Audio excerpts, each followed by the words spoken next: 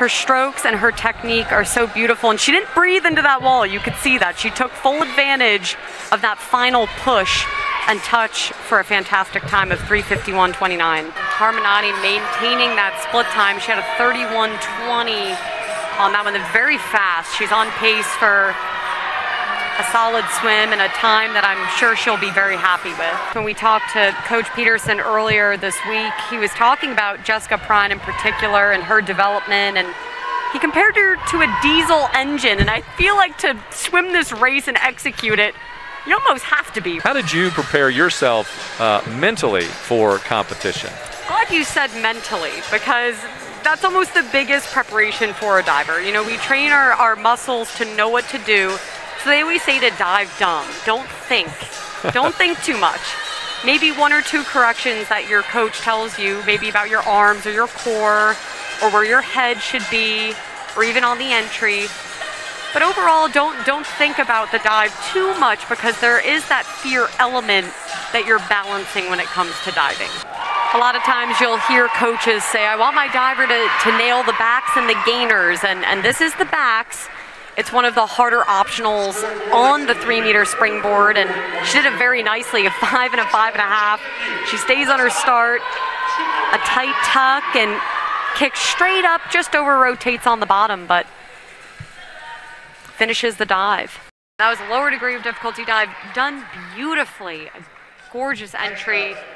You'll see it in slow motion here. She shows control from the start, and then such a clean entry. She finds that hole and completely disappears.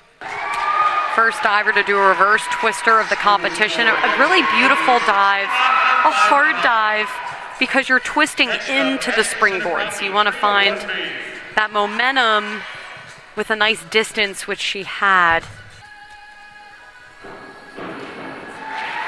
Really nice dive. Had power, showed control, got 6.5s on that inward 2.5. I'll take it. Kept her head up on the start, which is so important on the inwards. Really fast twists in the air. She did a nice job of getting right into that twist. You can see right here, keeps the arms up, executes a beautiful twist, lines it up.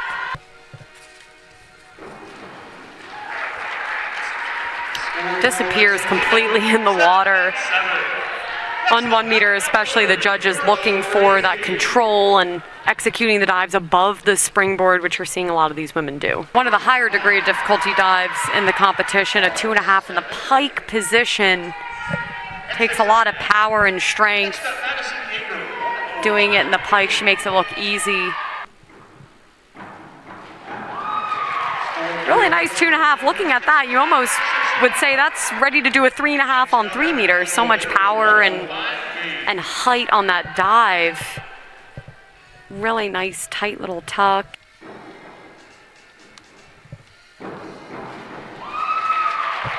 Really nice twister. So much power, high degree of difficulty dive. And she got 6s on it, so she's definitely really happy with that. Not 1, but 2 twists. Backstroke's an interesting one because you can't really see the competition until you flip turn under the water. You can kind of see them in your peripherals. Your main focus is really to keep your head as still as possible. When we asked Dane Peterson about Jessica Prine, he said she has a large capacity to do work at a high level for a long amount of time, and in a race like this, you want exactly that. And you can see a nice tight shot of her technique and her fundamentals. Slightly slower split time on that second half, but you could see, as you pointed out, her underwater was incredible as she just floats into the wall here, but she takes such advantage off the walls. And you can see it pushes her ahead of the competition in such a quick race like the 100 fly. Prine with the lead in lane 5. Gring with a faster split of 37.35 over Prine's 37.50. So we'll see who can close this race out on the freestyle. With a significant lead, JMU is maintaining the speed. That was a fantastic start off the block there. And here's another JMU squad in lane 5 coming up behind their senior group.